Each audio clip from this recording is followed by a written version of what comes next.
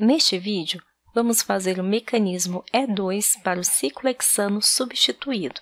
Um segredo é pensar sobre as conformações de cadeia. Por exemplo, vamos olhar para este ciclohexano substituído, aqui na esquerda, e vamos primeiro resolver este problema sem olhar para a conformação de cadeia. Assim, vamos começar dizendo que este cloro aqui está ligado ao carbono alfa, que é nesta posição. E os átomos que estão diretamente ligados a este carbono alfa, dá-se o nome de carbono beta. Por isso, há este carbono beta aqui na direita. E aqui temos um carbono beta do lado esquerdo, que chamarei então de beta 2. Eu sei que o etóxido de sódio será a minha base forte. O ânion etóxico terá um próton a partir destes átomos do carbono beta. E uma ligação dupla vai se formar entre o carbono alfa e um destes átomos do carbono beta. Então, o cloro deixaria como ânion cloreto. Assim, se formar uma ligação dupla entre o alfa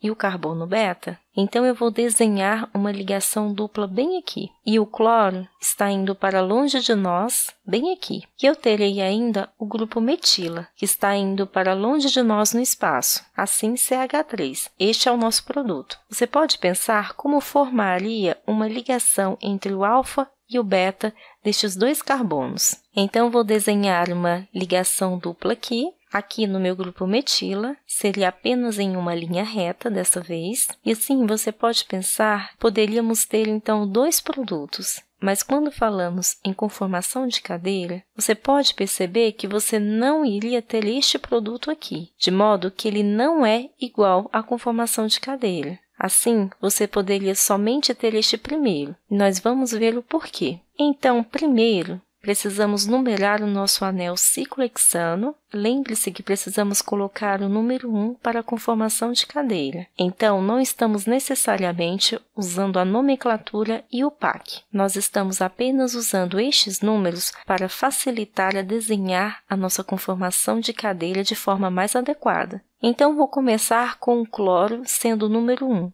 Então, indo para a direita, eu vou numerar o 2, o 3, este carbono 4, carbono 5 e, por último, o carbono 6. Estamos apenas tentando obter uma conformação de cadeia mais adequada. Por isso, na minha conformação de cadeia aqui embaixo, este aqui é o carbono 1, então preciso colocar o cloro aqui. Neste caso, eu tenho que fazer uma escolha, e o cloro tem que ser na posição axial. Por isso, eu vou colocar ao redor do carbono 6, que seria este carbono aqui. Este aqui é o 2, o 3, o 4, o 5 e aqui embaixo o 6. Eu tenho o grupo metil indo longe de nós no espaço, de modo que ele estaria indo para baixo. Então, eu vou colocar o grupo metil aqui, que está na posição axial para baixo. Agora, vamos desenhar alguns hidrogênios no nosso carbono beta. Então, vou destacar ele aqui.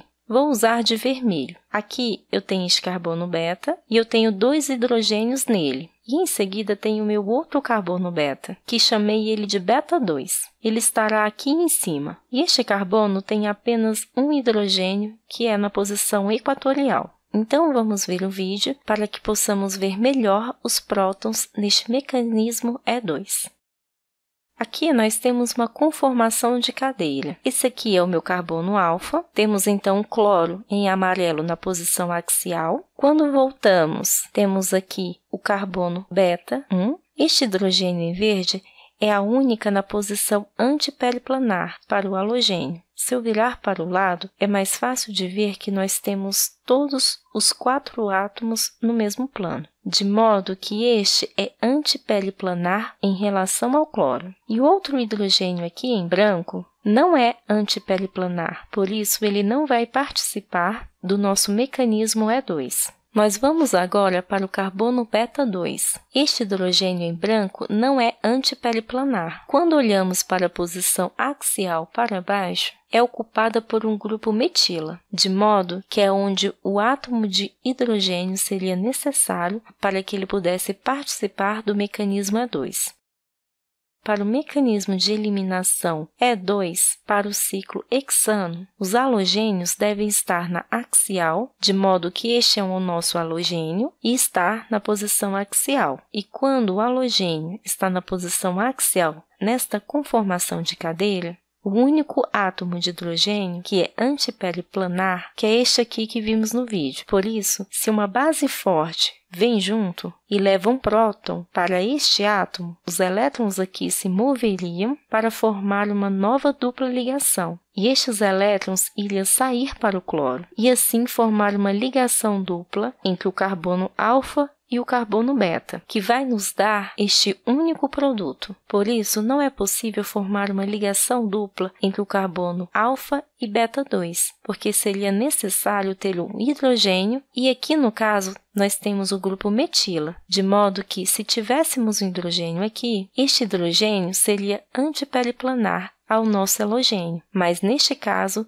temos apenas um produto, de modo que este é o único produto que podemos observar e nos deu a conformação de cadeira. Vamos fazer outro exemplo do mecanismo E2 para um ciclohexano substituído. Eu vou começar a numeração no meu ciclohexano, de modo que este é o carbono 1, este é o 2, este é o carbono 3, este é o carbono 4. Mais uma vez, lembro que não é uma nomenclatura IUPAC, é só apenas para nos servir de auxílio para colocarmos na nossa conformação de cadeira. Por isso, eu chamo esse aqui de carbono 1, que eu vou precisar então do meu grupo metila subindo, que significa que meu grupo metila ele estará na posição axial. No carbono 3, eu preciso de um cloro, que está indo para baixo. Este seria o carbono 3, o que significa que o cloro é na posição equatorial para baixo. Em seguida, no carbono 4, nós temos um grupo isopropila, e ele está indo para baixo, de modo que no carbono 4, eu teria o grupo isopropila indo para baixo na posição axial.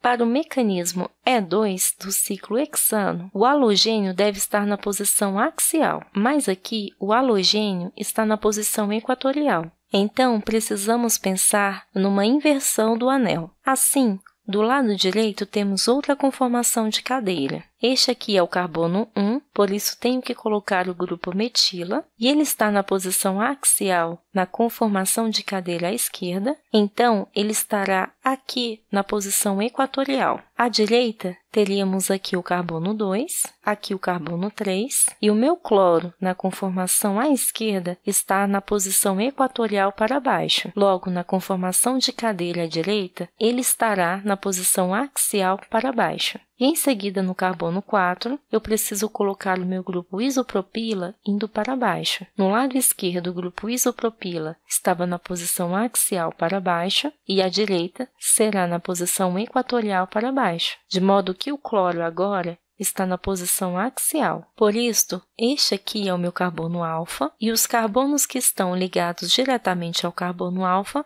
são os carbonos beta. Então, aqui temos o carbono beta 1 e, em seguida, temos o carbono beta 2. Então, vamos olhar para os hidrogênios, que estão na posição antiperiplanar para os átomos de carbono beta. Então, aqui temos um hidrogênio no carbono beta 1, que é antiperiplanar, e temos aqui no beta 2, que também é antiperiplanar. Então, os prótons que seriam perdidos no nosso mecanismo, mas antes vou desenhar os produtos. Por isso, vamos pensar qual conformação é mais estável. Por isso, vimos em vídeos anteriores que precisamos colocar os grupos volumosos na posição equatorial para fora e para o lado, de modo que o grupo mais volumoso, que é o grupo isopropílico, aqui é mais estável quando está para o lado. Quando este grupo isopropila está na posição axial no anel, de modo que a conformação de cadeira à direita é a mais estável. Vamos dar uma olhada em um vídeo.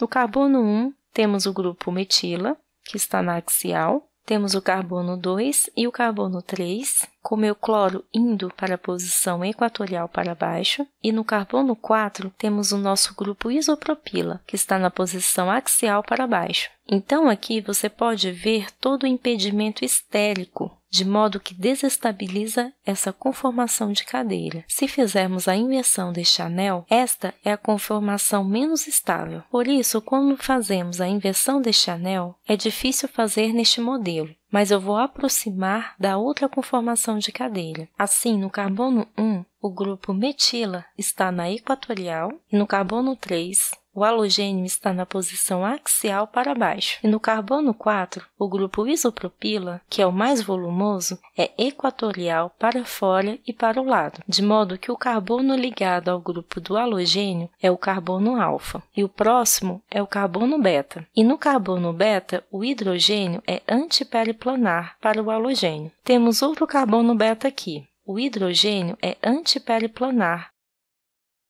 Finalmente, vamos desenhar os nossos dois produtos. Então, vamos colocar um próton no carbono beta 1. Então, vou desenhá-lo aqui. Por isso, a nossa base forte vai levar um próton. E assim, este elétron vai se mover para cá e formar a nossa ligação dupla. Estes elétrons vão chegar no grupo cloro e vão formar um cloreto ânion como nosso grupo de saída. Então, este vai formar uma ligação dupla entre o carbono 2 e o carbono 3, porque este é o carbono 1 e este é o carbono 2. Este aqui é o carbono 3 e este é o carbono 4. Por isso, temos um grupo metila que passa do carbono 1. Então, vou desenhar o grupo metila aqui, no carbono 1, vou colocá-lo em uma cunha. E este é o carbono 2, este é o carbono 3, e aqui vão formar uma ligação dupla entre o carbono 2 e o carbono 3. E no carbono 4, temos o nosso grupo isopropila indo para baixo. Então, deixe-me ir em frente e colocar este aqui. E ele está indo para longe de nós no espaço. Por isso, vamos colocá-lo por um traço, de modo que este é o produto 1. A nossa base tomou este próton e, em seguida, os elétrons vão se mover para cá. E estes elétrons vão sair para o cloro.